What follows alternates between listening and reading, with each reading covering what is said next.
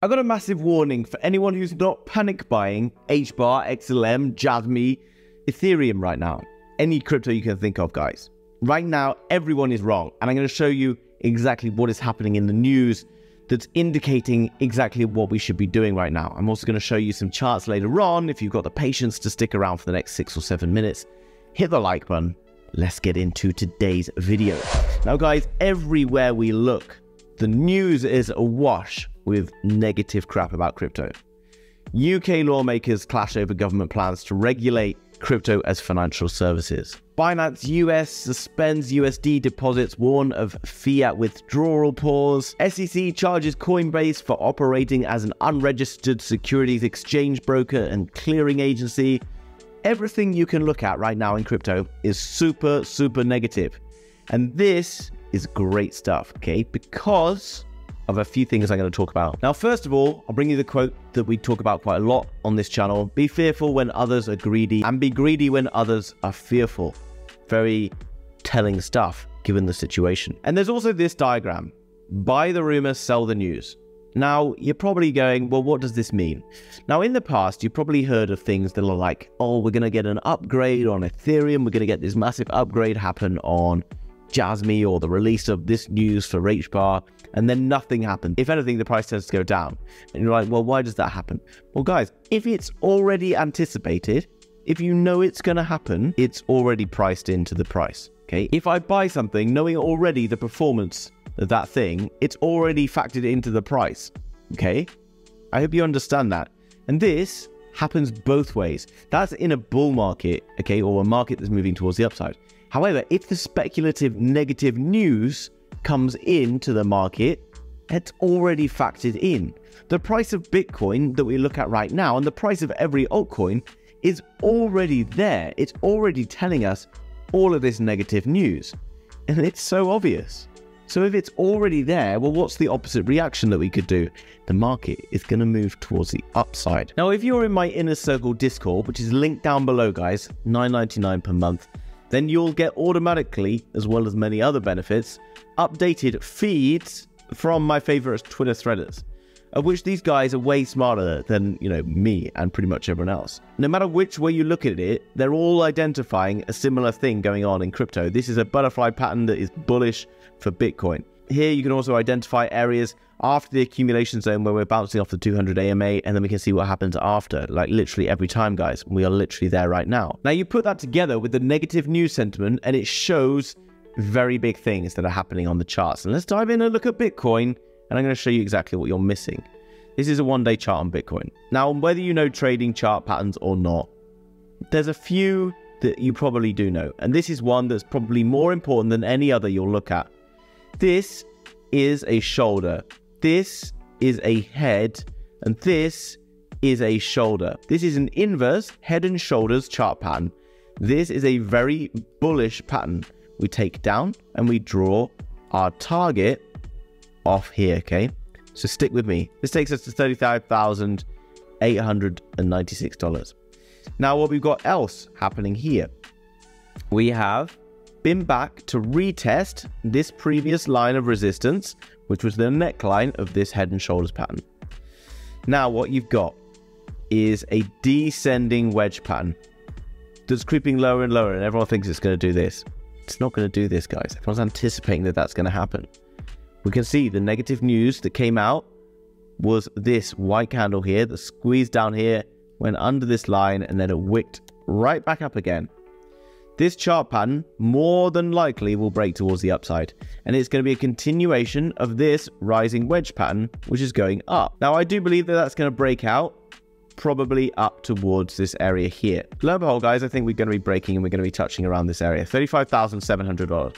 Well, what's significant about that, guys? Let's go back in time, and we draw this blue line across, and this is our neckline. Now, this is our potential target line. And look where it sits. Previously, previous lines of support become resistance, vice versa. Resistance turns into support. Here is support, okay? The line holds the price above it. Now, obviously, it's not a solid line. There is an area through here, okay? Which is why none of these lines stop in exactly the same place. But you could see that you would say that this is roughly an area of interest, right? Here, obviously, we came down below it. And, you know, similar things. This, for me, is almost a guarantee where we're going to be ending up next. And actually, you can see, if we draw another horizontal line, which is below this area of interest, then you can see that this is probably, you know, the previous resistance here. If we're breaking through that resistance, which I think is going to happen very shortly, in my opinion, then we're going to be moving up very quickly. And if Bitcoin does this from its current prices, I think it could see a 30% rise very fast. And what that will mean for the likes of Hbar, XLM, Hello, Zilliqa, Ocean, you name it, is going to be catastrophically exciting. So what we can see that happened to Bitcoin recently, or this year at least. Here, what, 18th of February, right? Bitcoin rallied, all the altcoins rallied with it. Then Bitcoin kind of carried on, and then the altcoins sort of waited. Still a little bit uncertain. Bitcoin will obviously rally first before the rest, but it's giving us a good opportunity. Let's look at what's going on in Hbar. So remember, that was the first one. Somewhere around February, we saw the first big push into March. Hbar moved up into here around mid-February.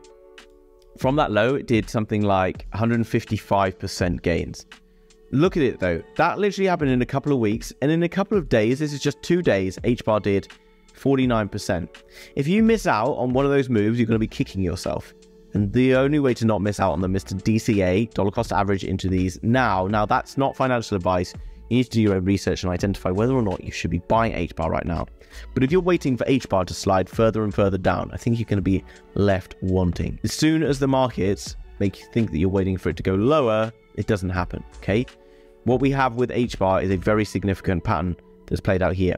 We've got this downtrend, and you can see we are literally kissing this downtrend right now. And then if we look at what happened previously in these areas down here, then you can see jumping into a 4-hour, then more than likely this is our buy zone. And we can see it. We have a nice bit of sideways action, then we pump out a bit more action, pump out. Okay, look what happens now. We're coming into it, it gets wicked out of it, and literally we're sat on that trend line. You can see Hbar just explode beyond there. I think it's going to happen if Bitcoin breaks that trend line. And you can see Hbar probably rally back very, very fast, in my opinion, to at least this next high here, 35%. To at least the next high above that, from current prices, 59%. Most people will be waiting right now for the breakout to happen before they buy in. You can do that. The price could keep going lower. So what's the point in not buying in now if you're going to wait for the breakout? Because that breakout could happen so fast, you miss out 15-20% of the move. I personally buy before these breakouts. Now, I could be wrong, obviously, guys. I could be wrong. So what? If I'm wrong, then Hbar carries on down here. So what? Just because it's moving in an upwards direction doesn't mean that it can't, you know, pump up like this. This is your psychology. If I buy in now, it could go lower. It could.